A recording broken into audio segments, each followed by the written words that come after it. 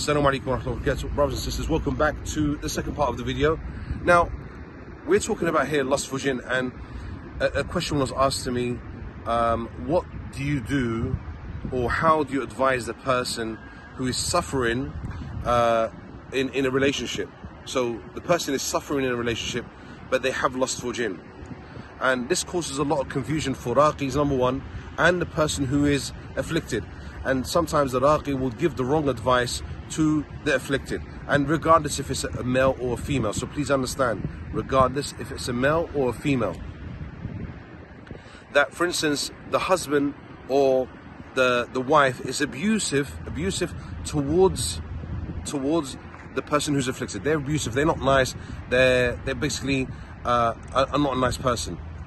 So the person who's afflicted feels that they can't come close to that person that they're married to. They are basically there's a gap. There's no love, there's no compassion. In this situation, is to try and reconcile and try and fix the relationship. This is what you would do as normal if you're afflicted or not afflicted.